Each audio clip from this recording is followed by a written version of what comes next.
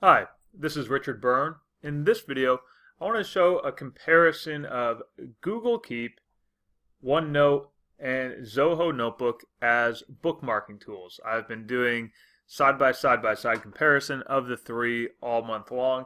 I just want to show you kind of how the three of them work and what I like about each one of them right now.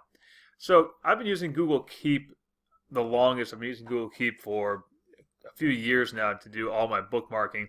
But recently I wanted to try some other options. So let's say I'm on Larry Ferlazzo's website and I find an interesting resource that I want to save for later. So this one here, eStory, which is a neat little timeline tool, by the way. Now, if I use the Save to Keep function, all I can do here is I can take a note about this. I can put in a little note, and I'll often write a little note, something like found on Larry's website. And I can apply a label to it for organization in my Google Keep homepage, but to be honest with you, I very rarely remember to do that. So I just save it as is and call it good.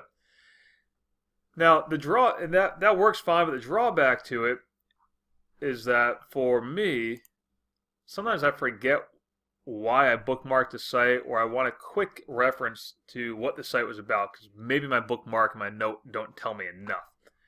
So that's where I like OneNote. I clip it to OneNote using the Chrome extension.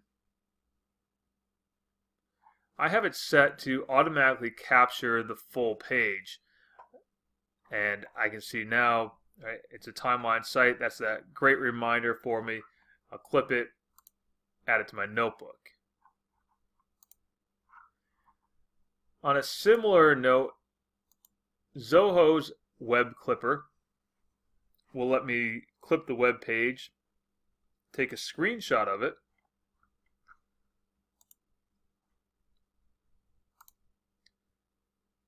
and clip that page. I can also add my little text note to it. Neat timeline tool.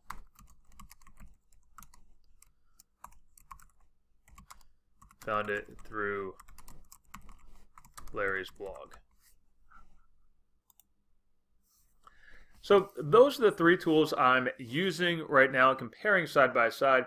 If I had to choose one of the three right now to use for the rest of my life, I would probably choose OneNote at this point, just because I like that little function of loading and saving the full page.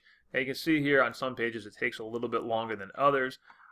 So if I wanted to just do a bookmark, I could just clip a bookmark and have that link and a little note about it as well.